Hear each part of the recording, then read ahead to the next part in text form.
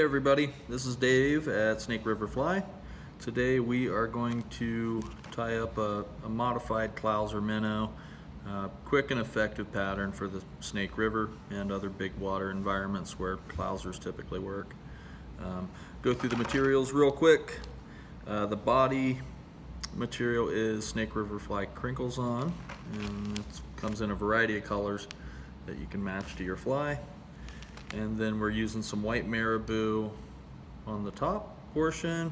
We have some cactus chenille wrapped around the eyeballs, and then we have some lead eyes with double pupils, double painted pupils. So pretty basic fly here.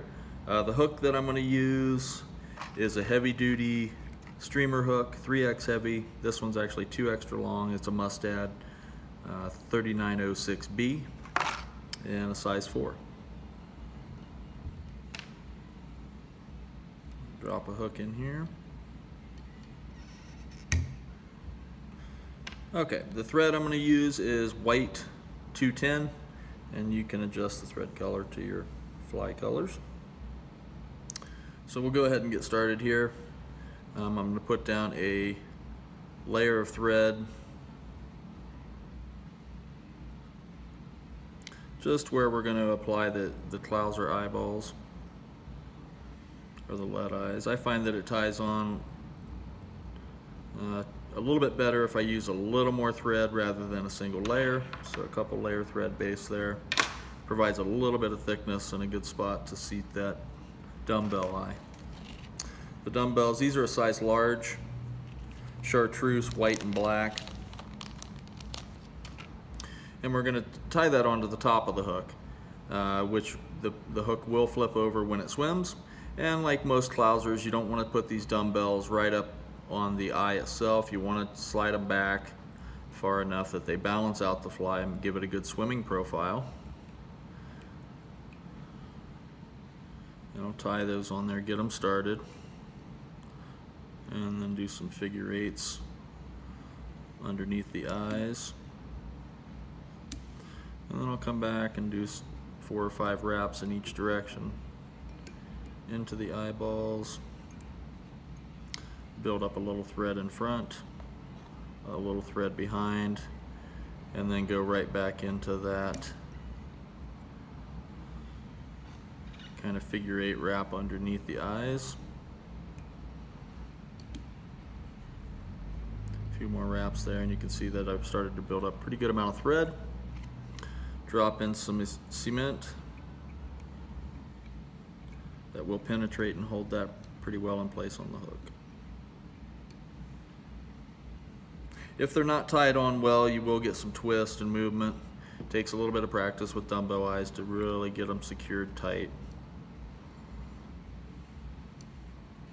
And once again, Clouser has probably the best way to tie them on. Okay, so we've got the eyeball secured here. Beyond that, the fly goes really quickly. We're going to tie in some crinkles on. This color is pearl. I'm going to do that on the top of the hook behind the eyeballs. Just going to clump tie it in there right behind the eyes. A few solid wraps, and then I'm going to pull down all those excess fibers, wick them back, and that will give our fly a nice pearl flashy belly. Just like that. If they're a little bit longer than I'm going to want, I'll trim some of that off. Alright. The next step on this one, I'll reverse the hook. And we're going to tie in the marabou. I'm going to use white on this one. You can use either 1 or 2 pieces. I prefer 2 in this case. It's a little bit fuller, which is a little different from most Clouser minnows, which have bucktail, a stiffer fiber, and it has less volume. I find that the marabou provides a little more volume to the fly, something that the smallmouth bass really like, just a little larger profile. Okay, and I'm going to attach the marabou right on top here behind the eyeballs with a couple wraps, and I'll actually pull that marabou forward and tie it towards the eye just to secure a little bigger piece of marabou there.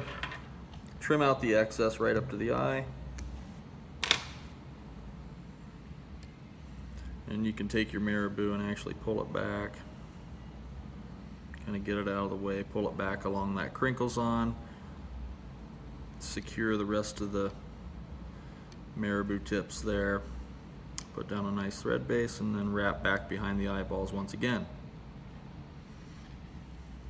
The last piece we're going to apply is the cactus chenille. This is chartreuse in color. Estaz works pretty good too. I like pearl estaz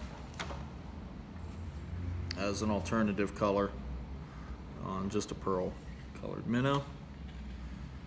But I want to attach that just behind the eyes and then take my thread to the front behind the eye to await the tie off. Okay, I've got my estaz or cactus chenille. I'm going to do a wrap behind the eyes, and then I'm going to kind of figure eight through the eyeballs just to get coverage.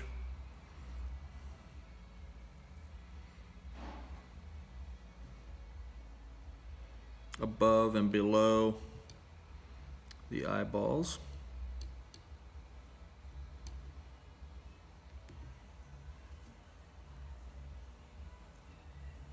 And then I'll bring that cactus chenille to the front.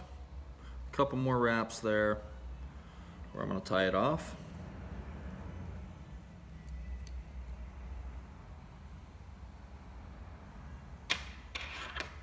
Snip out the excess. Go ahead and do a whip finish.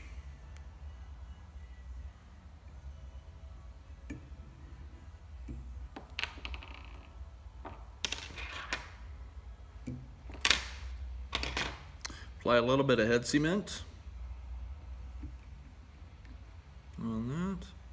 And then I like to trim up some of the excess fibers that might be covering my eyeballs, just so that the eyeball stands out a little more. If you have a lot of volume out here, you can trim a taper into it as well.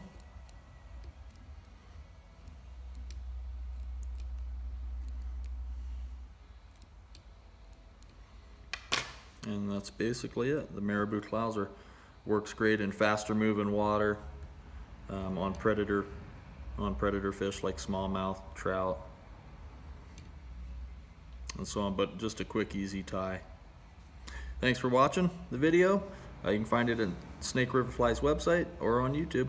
Thank you.